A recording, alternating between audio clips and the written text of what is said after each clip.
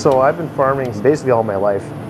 My grandfather started farming in 1949, and throughout the years they added acres on. My dad took over the farm and really started building up in the late 70s, and it's been expanding ever since. So right now this year we are growing wheat, canola, barley, oats, peas. So we farm about 15,000 acres, producing somewhere in the neighborhood of 20,000 tons of grain. My grandpa, when he started farming, he was driving a horse, and before he passed away, he was able to drive in a tractor without touching the steering wheel. So there's a real huge increase in technology, and things have gotten so much more efficient, but you're still doing the same tasks. Farming is and will always be about growing things. The concept hasn't changed. We're still putting seeds in the ground, but just the way we do it has changed immensely.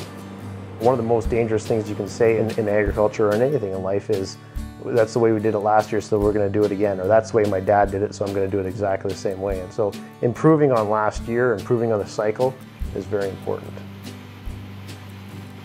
Being able to measure those things that you're doing is very, very important.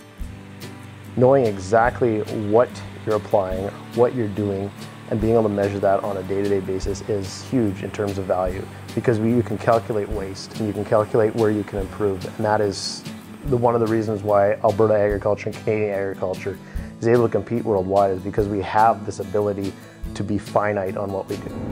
This is a very typical monitor that would be in many machines, but much of the machinery is collecting this information now. So the first thing we do is we set up the field that we're in, is we'll choose that field from a list. We'll pre-populate it with maps that have the boundary of the field in, and then we're able to collect data and assign it to that field.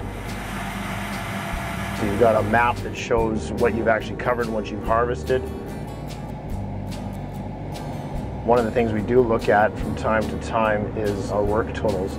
So we'll go in there, we'll see how many acres we harvested on this field, the area remaining, which would be taken up by the other combines that were in this field, time remaining if we were to combine it ourselves. Really important one would be fuel usage, and then moisture, and then corrected yield for moisture, which is very important. Especially in a year like this, being efficient is super important, because we're going to be burning a lot of natural gas drying grain. We're going to be using a lot of power. So the more efficient I am, not only is it efficient for the bottom line, but it's also efficient for the environment. So if I use less natural gas to dry my grain, that's better for me, that's better for the environment. And if I use less power to dry that grain, to run fans and to do other things, that's also better than the environment. So just because your farm's trying to be efficient at doing new technology and new things doesn't mean that they're just looking for dollars. It means they're looking for efficiency, not only for themselves, but for the environment as well. If you're buying a product off a Canadian farm, you can know that it was produced very efficiently, very effectively, with high labor standards, with high accuracy. And what that means to consumers, they have confidence in their product that it's good. It doesn't matter what product you're getting off a Canadian farm, be it milk, beef, grain, they are all being tested at multiple stages throughout the growing cycles. Consumers can be very confident in that they know that everything is very science-based and very well tested throughout the system. You're buying a quality product when you buy a local.